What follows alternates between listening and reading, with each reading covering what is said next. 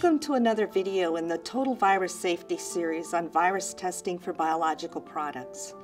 In our previous videos, we talked about various ways to prevent viral contamination, along with virus removal and inactivation techniques.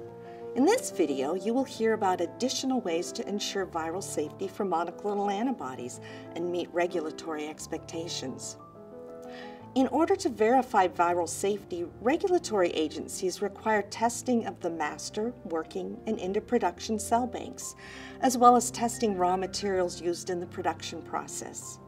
Regulations also require testing of in-process intermediates and final product.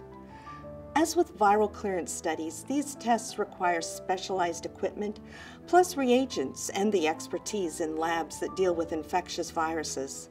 Outsourcing these activities to a specialist in these areas can be a cost-effective and efficient solution. Cell bank testing involves verifying the identity and purity of the banks. Identity testing requires that the species of the cell line be confirmed. For purity testing, the cell bank must be confirmed free of adventitious microorganisms, such as bacteria, fungi, and mycoplasma, as well as viruses. Demonstrating the absence of adventitious viruses involves a number of both in vitro and in vivo assays designed to detect a wide variety of viruses, including viruses associated with specific species. Several assays are also available to detect retroviruses.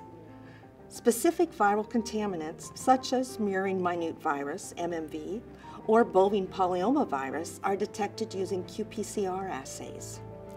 Although the master cell bank must be extensively characterized, less testing is required for the working cell bank and the end-of-production cells. Process intermediates, such as the bulk harvest, must also be routinely tested for microbial or viral contamination. Viral contamination testing requires both assays with broad specificity and assays for specific viral contaminants. Testing also includes quantitation of endogenous retroviral-like particles found in bulk harvests from CHO cells. When animal-derived materials must be included in a manufacturing process, testing for adventitious viruses is critical. Testing is targeted to detect viruses associated with the species of origin for the raw material. Assays for specific viruses, as well as assays with broad specificity, are used. Regulatory agencies require substantial testing to ensure the viral safety of a monoclonal antibody product.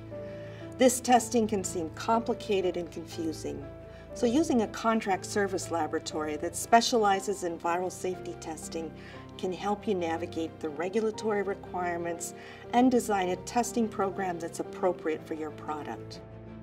Thank you for watching this video on testing for virus safety. Please be sure to review other videos in this series for additional insight.